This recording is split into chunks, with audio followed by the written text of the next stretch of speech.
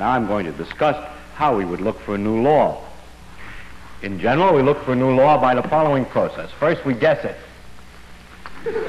Then we well, don't laugh, that's really true. Then we compute the consequences of the guess to see what, if this is right, if this law that we guessed is right, we see what it would imply, and then we compare those computation results to nature, or we say compare to experiment or experience. Compare it directly with observation to see if it works. If it disagrees with experiment, it's wrong. In that simple statement is the key to science. It doesn't make a difference how beautiful your guess is. It doesn't make a difference how smart you are who made the guess or what his name is.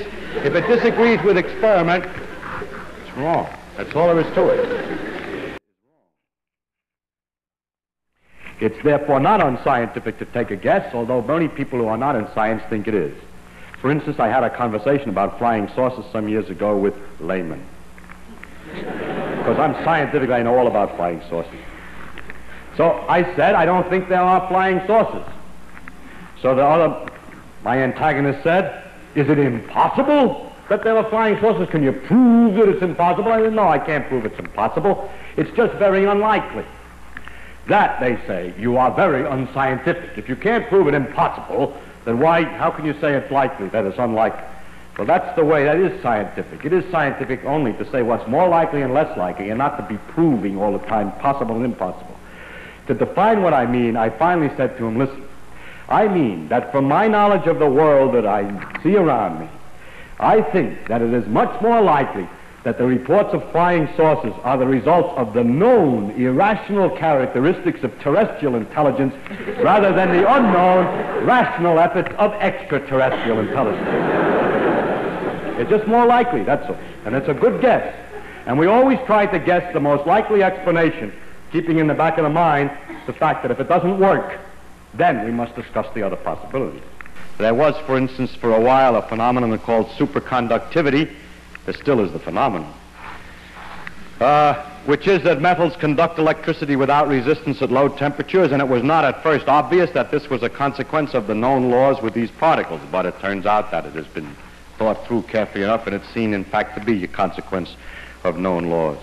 There are other phenomena, such as extrasensory perception, which cannot be explained by this known knowledge of physics here, and it is interesting, however, that phenomenon has not been well established, and that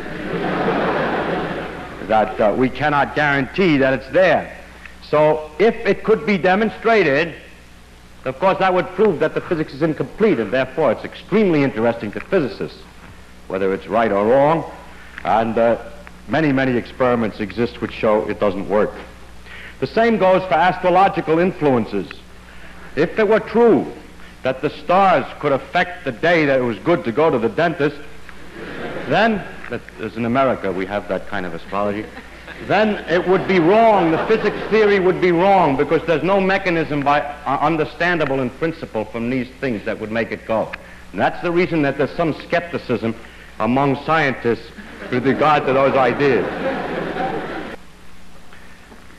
Now you see, of course, that with this method we can disprove any definite theory. If you have a definite theory, a real guess from which you can really compute consequences which could be compared to experiment, then in principle we can get rid of any theory. We can always prove any definite theory wrong. Notice, however, we never prove it right. Suppose that you invent a good guess, calculate the consequences, and discover that every consequence that you calculate agrees with experiment. The theory is then right? No, it is simply not proved wrong. Because in the future, there could be a wider range of experiments, you can compute a wider range of consequences, and you may discover then that the thing is wrong. That's why laws like Newton's laws for the motion of planets last such a long time. He guessed the law of gravitation, calculated all the kinds of consequences for the solar system and so on, compared them to experiment, and it took several hundred years before the slight error of the motion of Mercury was developed. During all that time, the theory had been failed to be proved wrong and could be taken to be temporarily right, but it can never be proved right, because tomorrow's experiment may succeed in proving what you thought was right wrong. So we never are right. We can only be sure we're wrong. However, it's rather remarkable that we can last so long. I mean, have some idea which will last so long. I must also point out to you that you cannot prove a vague theory wrong. If the guess that you make is poorly expressed and rather vague, and the method that you use for figuring out the consequences is rather a little vague, you're not sure, I mean, you say, I think everything's because it's all due to Mughals, and Mughals do this and that more or less, so I can sort of explain how this works, then you see that that theory is good because it can't be proved wrong. If the process of computing the consequences is indefinite, then with a little skill, any experimental result can be made to look like an expected consequence. You're probably familiar with that in other fields. For example, A hates his mother. The reason is, of course, because she didn't caress him or love him enough when he was a child. Actually, if you investigate, you find out that, as a matter of fact, he did love him very much and everything was all right. Well, then, it's because she was overindulgent when he was a child. So by having a vague theory, it's possible to get either result. Oh, wait. Now, the cure for this one is the following. It would be possible to say, if it were possible to state ahead of time how much love is not enough and how much love is overindulgent exactly, and then there would be a perfectly legitimate theory against which you can make tests. It is usually said when this is pointed out, how much love is and so on, oh, you're dealing with psychological matters and things can't be defined so precisely. Yes, but then you can't claim to know anything about it.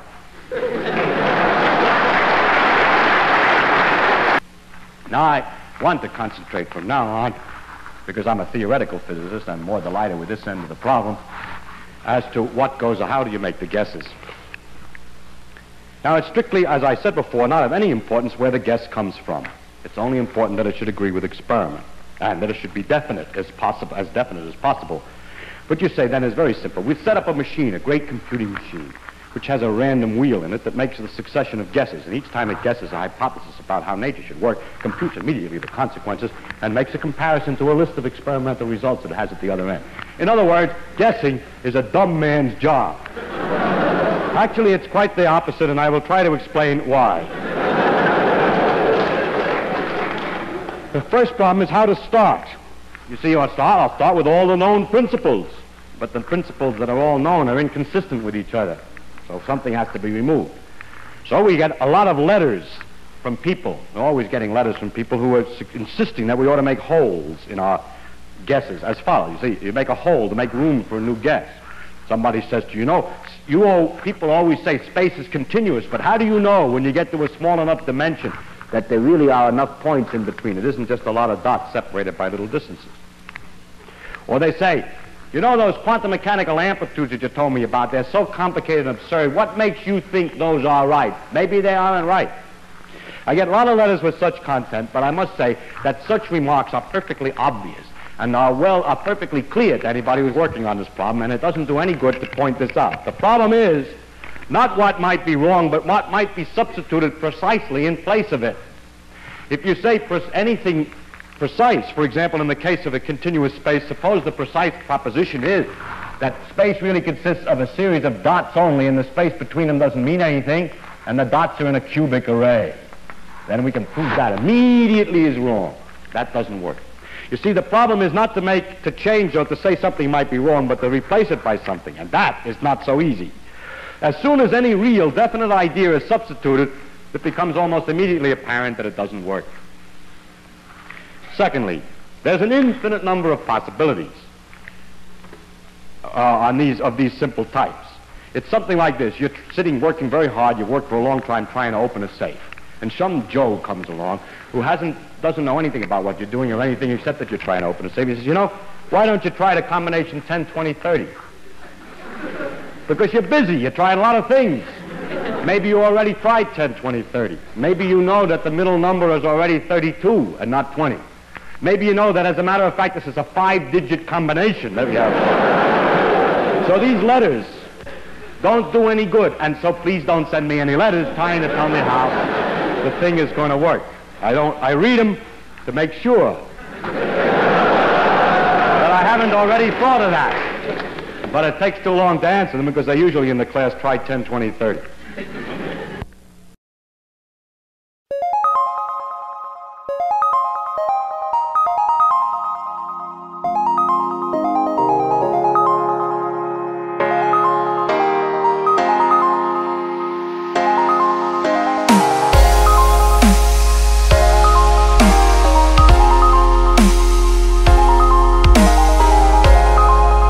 however, we never prove it right. Suppose that you invent a good guess, calculate the consequences, and discover that every consequence that you calculate agrees with experiment. The theory is then right? No, it is simply not proved wrong. Because in the future, there could be a wider range of experiments, you could compute a wider range of consequences, and you may discover then that the thing is wrong. That's why laws like Newton's laws for the motion of planets last such a long time. He guessed the law of gravitation, calculated all the kinds of consequences for the solar system and so on, compared them to experiment, and it took several hundred years before the slight error of the motion of Mercury was developed. During all that time, the theory had been failed to be proved wrong and could be taken to be temporarily right, but it can never be proved right because tomorrow's experiment may succeed in proving what you thought was right wrong. So we never are right, we can only be sure we're wrong.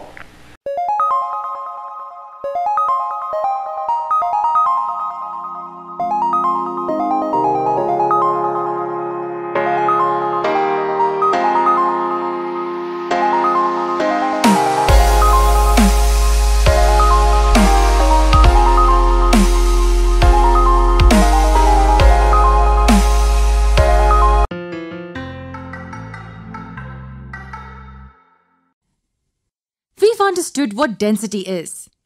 In the same given amount of space, if there are more things, we say that it's denser. Density is simply the measure of how compact the mass in a substance or object is. It's mass per unit volume. And based on this formula, we can say that its unit is kilogram per meter cubed. So can you tell me what relative density is? Look at the word relative. What does it tell you? It tells us that we are looking at the density of something relative to the density of something.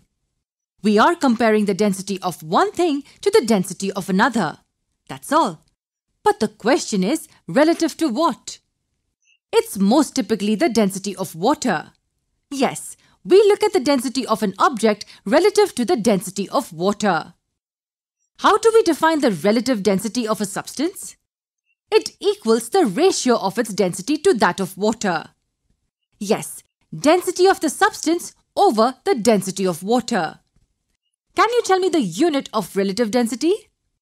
Look at the right-hand side and tell me the unit. As it is a ratio of similar quantities, relative density will have no units. The units from the numerator and denominator cancel each other out. The density of water is 1000 kilograms per meter cubed and the density of silver is 10,500 kilograms per meter cubed. So can you tell me the relative density of silver? It's easy. Just refer to this formula and try answering it. It will equal the density of silver over the density of water. Substituting the values here, we get the answer as 10.5. That's the relative density of silver. What does the relative density tell us though? What can we understand from this? First, it tells us that silver is a lot more dense than water under the given conditions. Approximately 10.5 times denser. But that's pretty obvious given the numbers. This tells us another important thing. It tells us whether the object will float or sink in water. In simple terms, a substance will sink if it's denser than the liquid it's placed in. And it will float if it's less dense than the liquid it's placed in. How can we say this mathematically? If the relative density of a substance is greater than 1, then it will sink. And if it's lesser than 1, it will float. As the relative density of silver is 10.5, which is greater than 1, it will sink in water. But if we take the example of ice, its density is approximately 934 kilograms per meter cubed. So its relative density will be 0.934. As its relative density is lesser than 1, it will float in water. We can understand this with a simple diagram. Take 4 beakers filled with water. In the first one, drop a substance with a relative density of 0.1. You'll see that it floats like this. In the second one, drop a substance with relative density of 0.4 and you'll see that it floats like this. more of it is inside the water. And if it's 0.9, even more of it will be inside the water. But it will still float. And if it's greater than 1, say 1.2 or 1.3, then it will sink. Okay, here's one last question for you. Can the relative density of an object be 0? The answer is no, it can't be 0. Because if the relative density is 0, it will mean that the density of the substance is 0, which in turn will mean that the mass of the substance is 0. For any given substance, its mass in a given volume cannot be 0. And you should also know that relative density is constant only under given conditions. It is pressure and temperature dependent. The same substance can have different relative densities under different pressures or temperatures.